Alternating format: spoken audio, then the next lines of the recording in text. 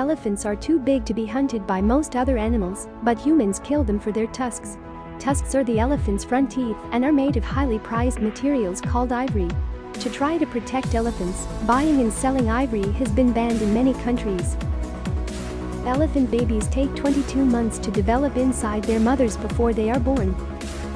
An elephant's trunk is really a very long nose with soft grippers on the end. There aren't any bones inside it, but there are about 100,000 muscles.